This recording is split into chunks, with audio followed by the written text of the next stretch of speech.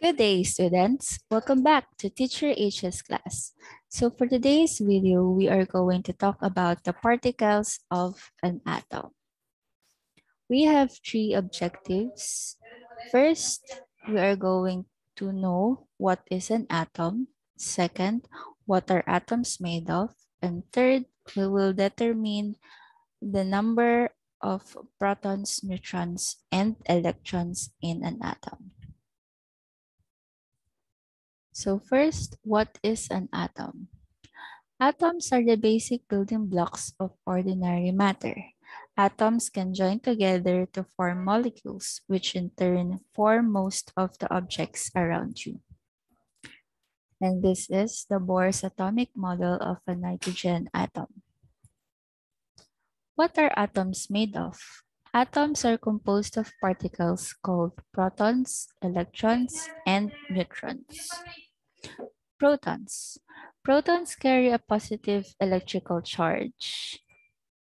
Electrons carry a negative electrical charge. Neutrons carry no electrical charge at all. And the central part of the atom is called the nucleus. And the electrons orbit the nucleus. A particular atom will have the same number of protons and electrons, and most atoms have at least as many neutrons as protons. In 1973, scientists discovered that protons and neutrons are made of particles called quarks, or building blocks of an atom's nucleus, and an electron particle called lepton. The number of protons and neutrons that an atom contains identifies the atom of an element.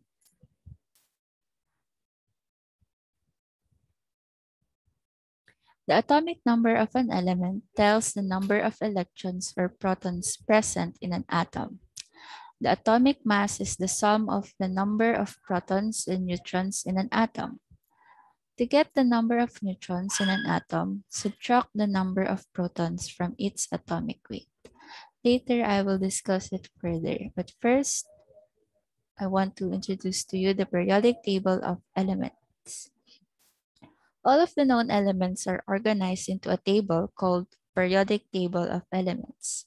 Each box on the periodic table represents an element organized according to its atomic number and atomic mass.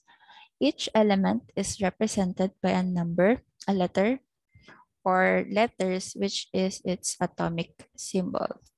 Generally, the symbol is the first one or two letters of the element's name, although several elements' symbols come from their name in Latin, and some elements have names that relate to famous scientists or where it was discovered.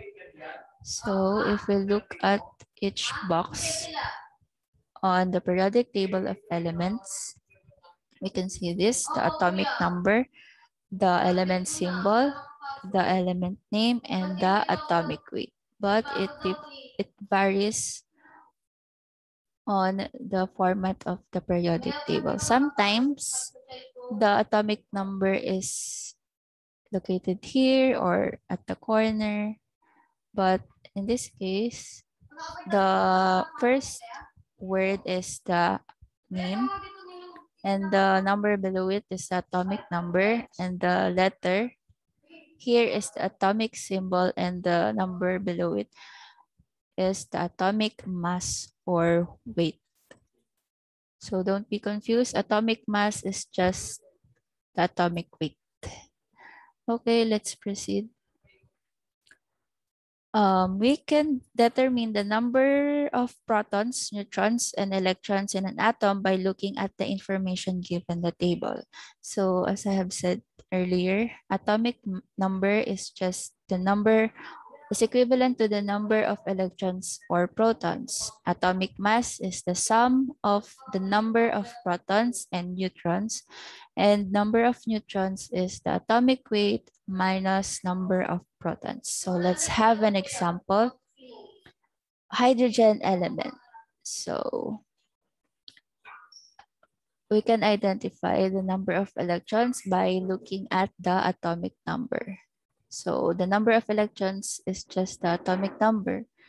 So in this example, the number of electrons is 1 and the number of protons is 1 as well. And next is the number of neutrons. We can get the number of neutrons by subtracting the number of protons from its atomic weight.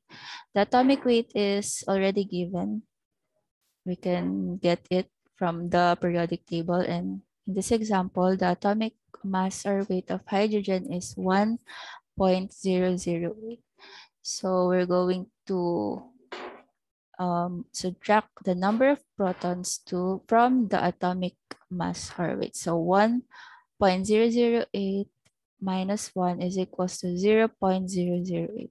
So that is the number of neutrons. Okay, so your turn. Try to answer this and write your answers on the comment box below and I'll check it later. You can pause this video to answer. Okay. So let's answer this example, the sodium element. And here are the answers. The number of electrons is 11 because the atomic number of sodium is 11 and number of protons is 11 also because it is the atomic number. And number of neutrons, we subtracted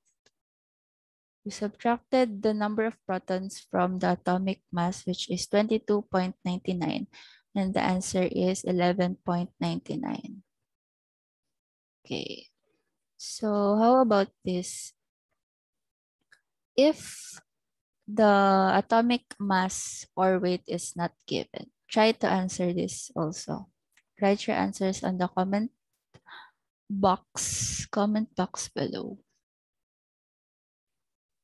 You can pause the video if you need more time to answer. Okay, so the answers are the number of electrons of carbon is 6 because the atomic number of carbon is 6. Number of protons is 6 as well. And later I gave the number of neutrons is given, so you can use this to determine the atomic mass or weight of the carbon. So the formula to get the atomic mass, we will add or get the sum of the number of protons and neutrons.